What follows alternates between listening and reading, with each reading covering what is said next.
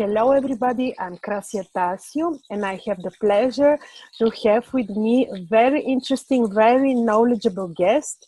And this is Bhabajit, who is Vedic astrologer and who, like me, follows the rules of the ancients. And that is why I invited him, because you know how much I really follow only the ancient wisdom.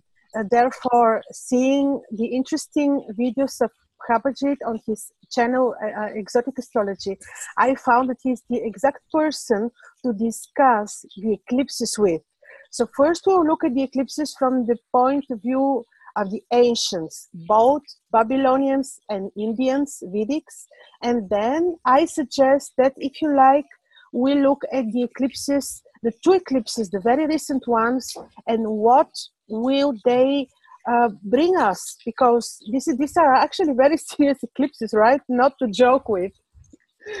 Very nice to see you here, and thank you, Prabhajit, for accepting my invitation. Yeah, my pleasure. Thank you very much, madam, for giving me this honor to come to your channel. And in fact, when I saw the topic, I was very much interested, because eclipses is something which is always in the minds of everybody, even the scientists who may or may not believe in astrology, but they also know there's something called as eclipse. Mm-hmm. Tell me, in Babylon, they would really emphasize enormously on the eclipses. They would keep diaries, and they would not look with a very positive eye towards eclipses, especially the lunar ones. And there were the kings who would have their towers in the temples, and they would really watch and analyze. Tell me, what is the Vedic perspective? How ominous is this? Give us some overview of the eclipses according to the ancient Indians. Yeah, so if you want to understand eclipse, you must understand three planets. One is sun, the other one is moon, and the other one is, of course, Rahu. Rahu, yeah. Because unless you understand what Rahu is, you cannot understand Ketu. Why you didn't say also Ketu? Yeah, because first you understand Rahu, then you understand Ketu. All right. Yeah. So what is the sun basically? So sun, in one word, if I would summarize, sun is the kingdom.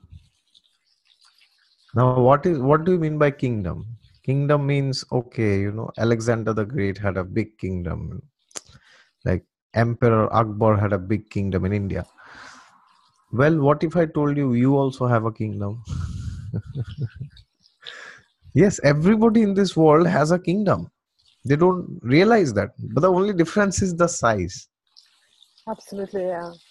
Yes. Now, in my kingdom, I have my laptop. Yes. I can use this. I can throw this. I can donate this. I can buy a new one. Yes. If I have the finances, I can do whatever I want with this laptop. There's nobody to stop me. Of course, somebody can advise me that, hey, why are you breaking this nice laptop? You shouldn't do like this. You're going crazy. But still, it is my decision. Yeah. Yes. I have this book which you see on the backside. I can burn it, or maybe I can take it and read. So, sun represents the conception of being in this world. It means that the very fact that we exist in this world. Yes, that's what the sun is. And now you may think, oh, but a beggar may not have a kingdom, right? But he still feels he exists. Yes. So everybody feels that he or she exists in this world. That feeling of I am somebody, I am someone. I may be president of a country, or I may be a teacher or an astrologer, but I am somebody, right? And I am unique and I am distinct from everybody else. Nobody is like me. Certainly. So that's what the sun is. Mm-hmm, mm-hmm. Now, what is the moon? Moon is the reflection. It means moon tells you, okay, you have a kingdom, suppose. Yes. Maybe you have a small house, or you have a big country to rule over. Whatever it is, irrespective of the size. How do you feel about that? Okay, suppose I have a very big kingdom, but I don't feel good, when I enter the kingdom. People, somehow the people there, they are like, why these people are existing? Why they don't agree to what I say? Why do they not support me? Or how much do they support me? How much love am I getting from my kingdom? Kingdom means our society, the people we know. Society doesn't mean anybody in general, but the people who we know, how much support are we able to derive from the society? Because moon is the reflection, you see. The light of the sun is being reflected. So you have something. How much of that are you able to feel to yourself? And that is why in traditional Vedic astrology, moon is more important than the sun. Yeah. Also in Babylon, same. Yes. Why? Because suppose you have a big kingdom, which means a very strong sun or a great placed sun in a good 10th house, or like a great house like the 5th house or the 9th house or the Lagna, in a great dignity like Aries or Leo or Sagittarius. Then, but suppose you don't feel good about the kingdom. Yeah. Yes. Suppose you don't like the people who you are with. Then what is the use of the kingdom? You'll be miserable there. You'll never be happy in such a kingdom. But suppose you have a small kingdom, you have a small home, 2, 3 people in your home, your husband, your wife, your mother, father, and you have a small shop, small business, it's like that's it. That's your kingdom. But suppose you are very happy there. So then, which is better, the first one or the second one? Obviously, the second one, right? Absolutely. Yeah. So that is why the moon is more important. So now, what happens when there is an eclipse, basically? Eclipses technically happen when sun and moon are in very close proximity with Rahu or Ketu. That's what is an eclipse, right? I mean, astrologically, if you want to know. So, like on 2nd July, the eclipse was in Gemini, according to Vedic astrology sign, sidereal. And Rahu was in Gemini. It is still in Gemini and it will be in Gemini for a long time. And sun and moon were also in Gemini, although they were in a different nakshatra.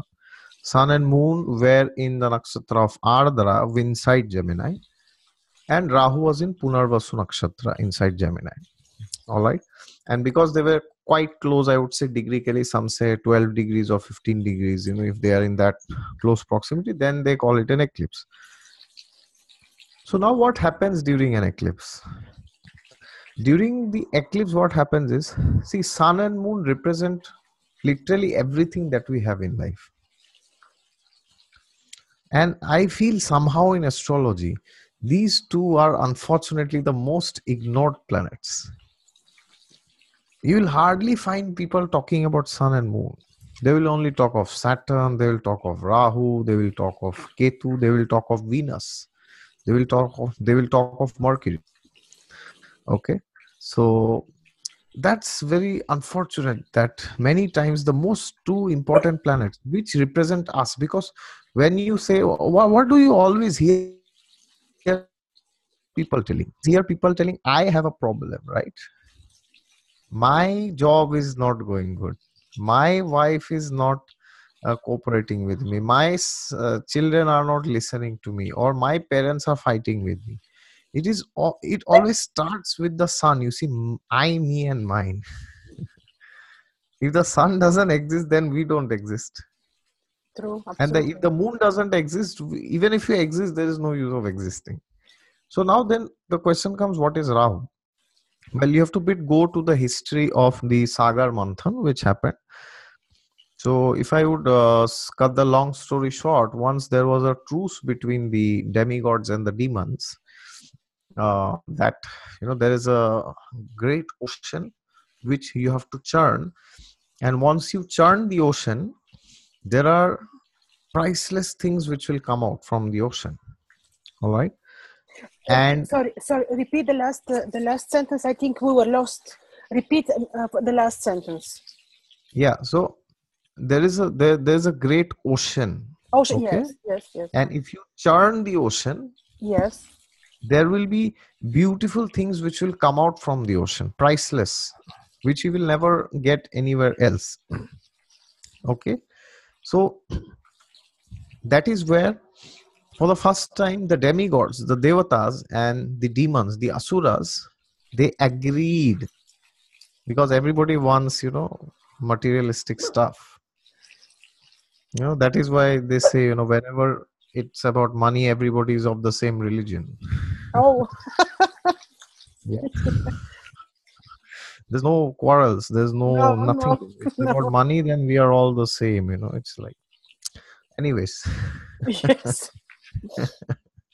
So then, Lord Vishnu told that, okay, so we will give you a snake and we will give you a mountain.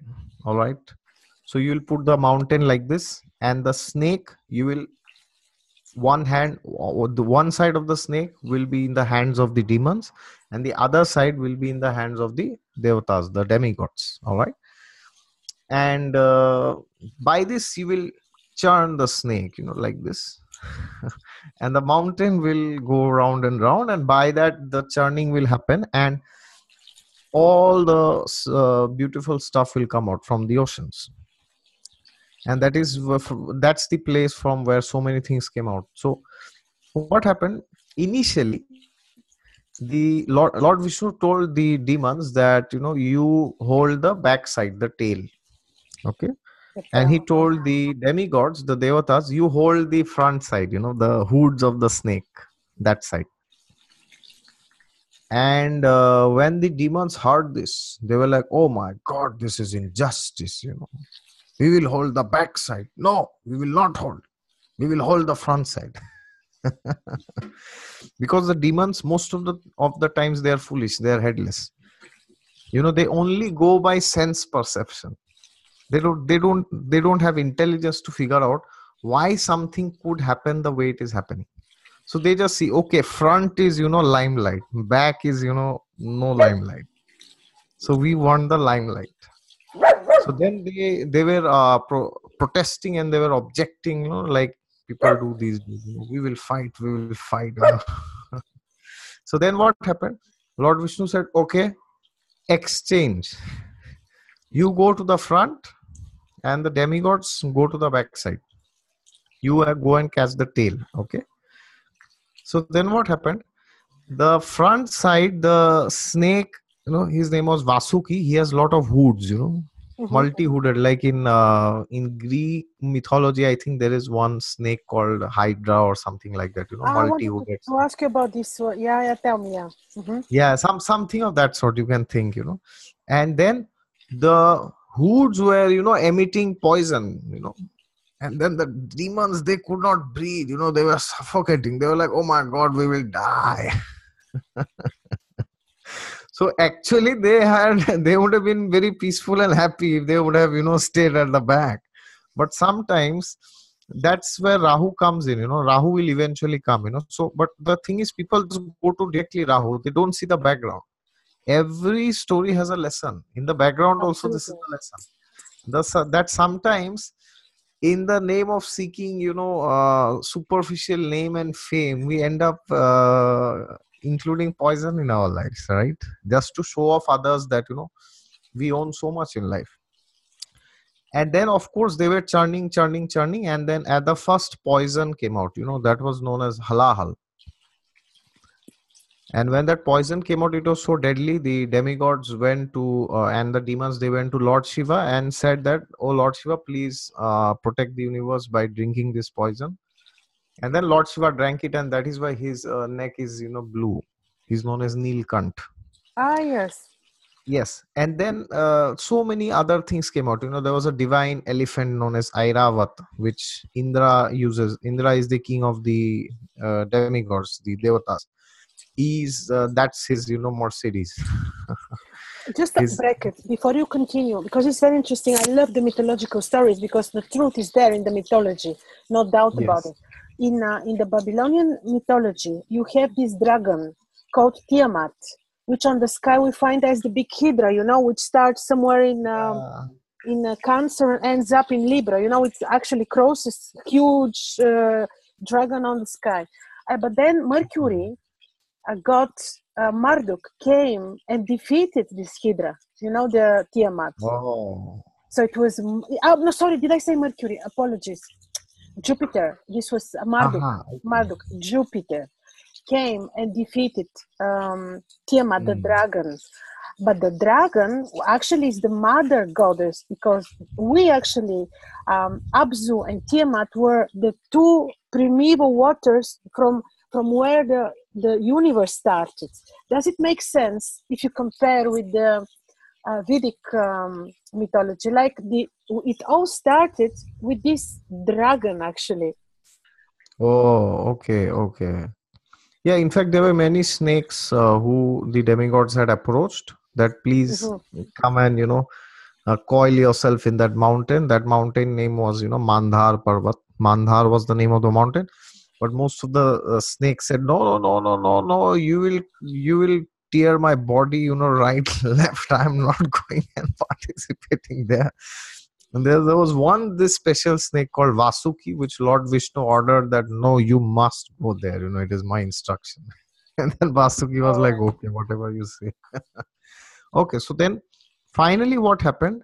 There was a divine liquid which came out. It was known as Amrita.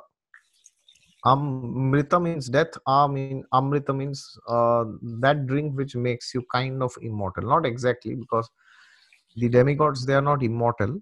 They live up till one Manvantara. That's a separate calculation which I will explain in some other video maybe.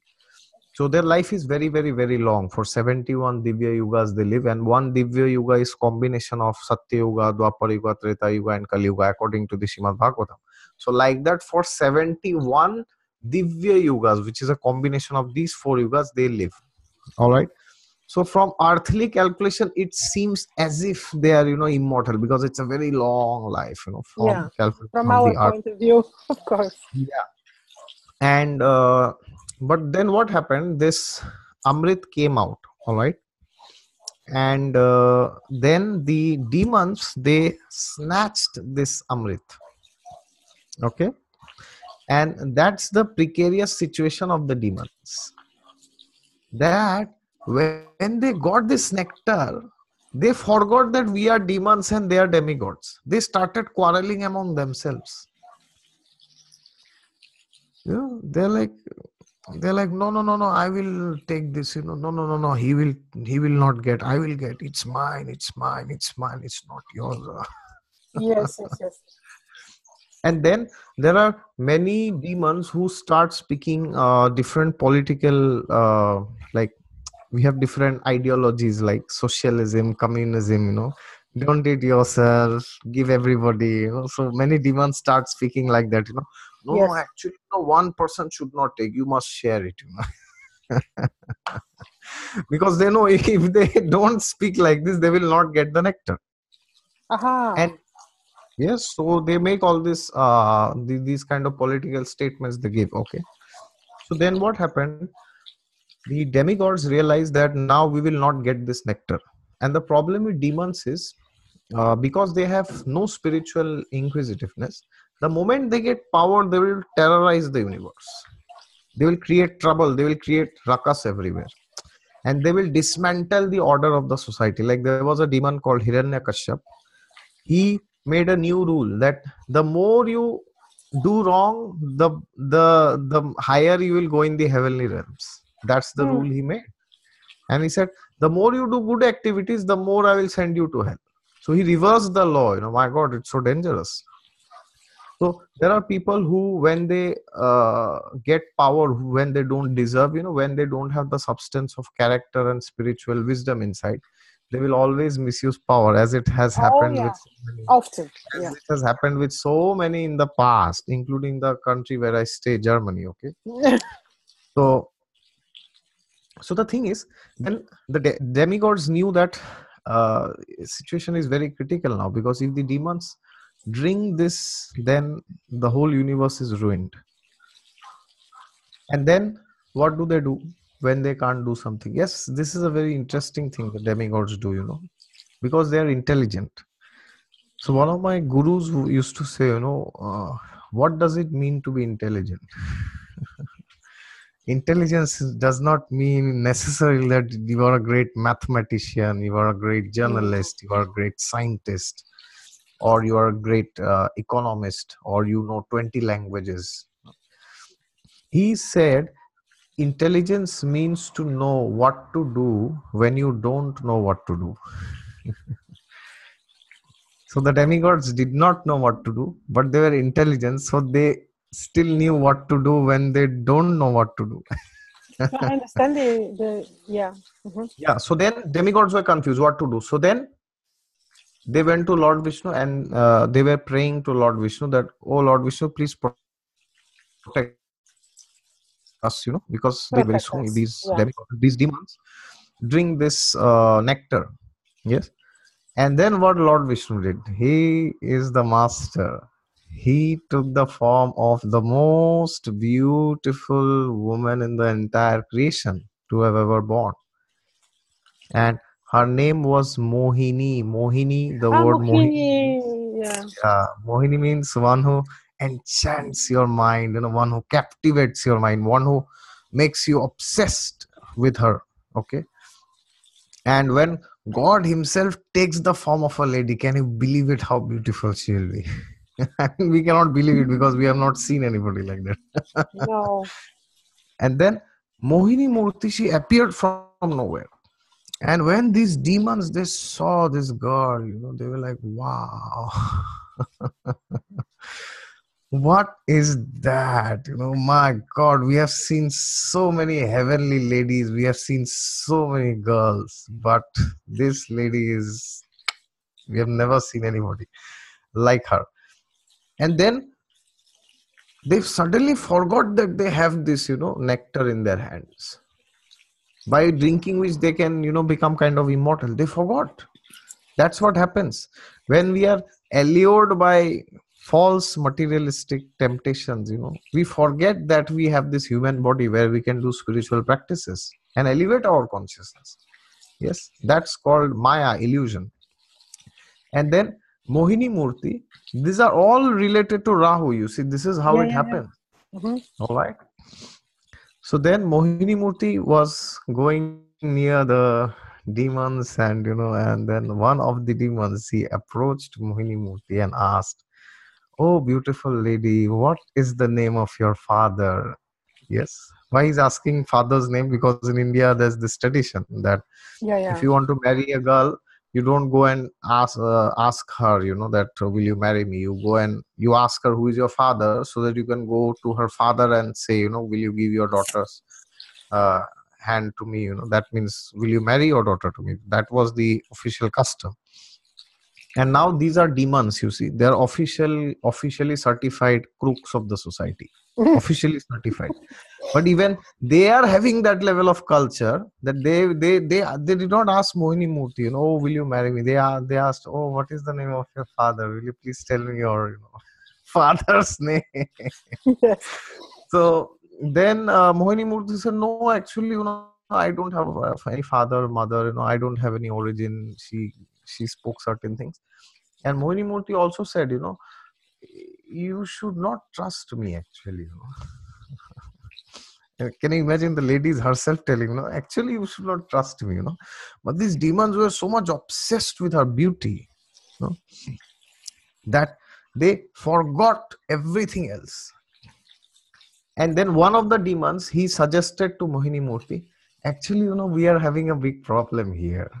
We are quarreling that who will drink this nectar, So why not you do something like this, that you take this and you distribute to us, then we will be very happy.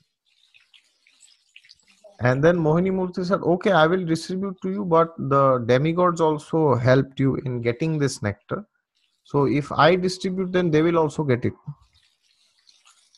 And then the demons, they're like, okay, no problem. Whatever you say is fine.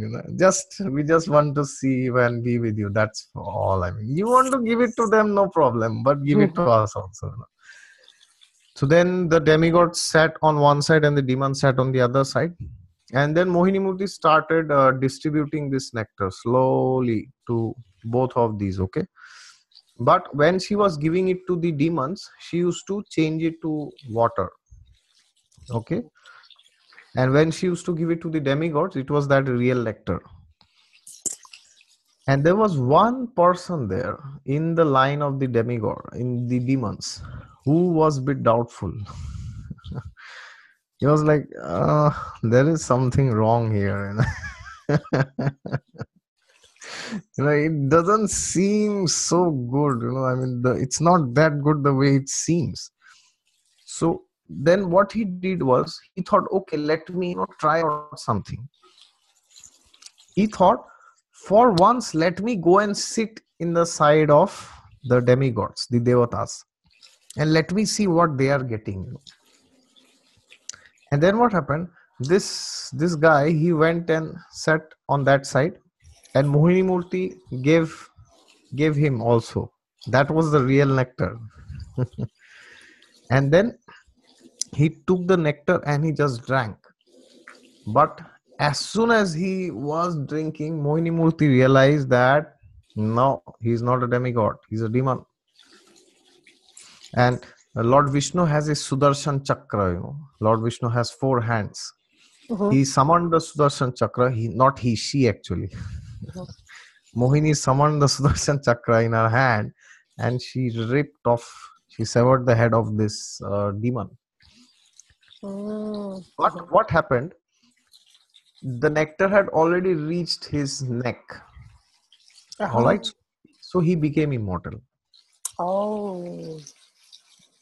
And then his head was severed, and his head was somewhere, his body was somewhere. That's Rahu Ketu. That's Rahu and Ketu. Wonderful. Very interesting. Very good that you said the story. What is Rahu? Rahu is the significator of doubt. Why? Because he was doubting, right? What is going on? And what was the origin of his doubt? The origin of his doubt was he was himself in the party of the demons. It was not that he was a good person and then he was doubting, you see. It's like honesty between thieves. Have you heard of this? Yes, yes. 5 thieves, they are gathering and they are saying, see, we will distribute it equally among ourselves, okay? Whatever we are. Yeah. No, that is why in Hindi there's a proverb, or there's a saying that when you have money using wrong means, you must be honest there. Honesty is very important when you divide money earned by dishonest means. So honesty is so important that even thieves have to use it, otherwise their business will also be ruined. Not that honesty is required for good people, it's required for the demons also. And then Lord Vishnu told him that, all right, so now your head is there and your body is there. So the head is Rahu and the body will be Ketu. Okay. So basically, Rahu represents those desires which keep us hooked. I would use the word hooked. Hooked to material life, hooked to material pleasures. It's like, there's a story. One day, there was a couple who got married. There was the event of wedding, and they decided, we will celebrate it in a ship, Okay. So then the whole night, they had very nice celebration, and they thought next day we will go to an island. Okay. And they were celebrating, and they slept in the night. And they were expecting that the next morning when we get up, we will be in an island because the ship was supposed to reach there. And they got up in the morning, all the family members, relatives, they went towards the ship. And when they suddenly opened their eyes, they realized, oh my God, we are at the same place. We did not move at all. Why? Because the driver of the ship, the captain, forgot to remove the anchor. So he was driving whole night, but the ship was in the... Yeah.